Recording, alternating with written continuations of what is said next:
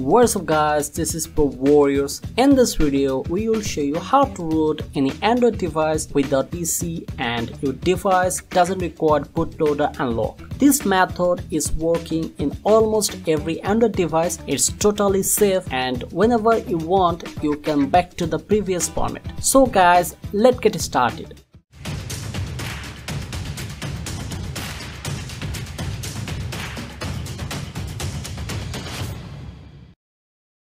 Open the browser and type on the search bar F1VM. F1VM is a virtual machine app which allows you to run a clone operating system on your device. Download F1VM application. This app is a little bit big file, so keep waiting until the download is complete.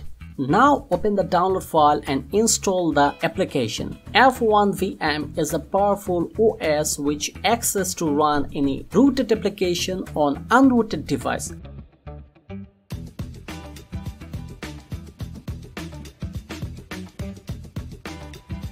Please allow all the terms and privacy policy that requires to run this application in your device. Now F1VM will download the system files. It will take few minutes. It depends on your internet connection. Finally, we are now inside the F1VM operating system. As I said before, it seems like a phone inside a phone.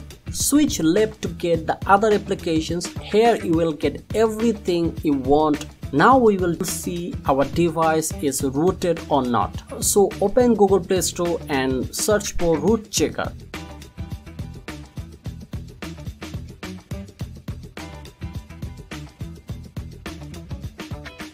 Guys, you can see unfortunately it's still showing that my device has not root access. But don't worry, I know why it didn't work. Back to the previous page and open settings, then root manager. Here you have to turn off the Google root option. This feature is run by ads, so please watch an ad to use the feature free. Now turn on root checker. That means if you want to use any rooted application, that you have to turn on those applications from here. Now we will check again by root checker.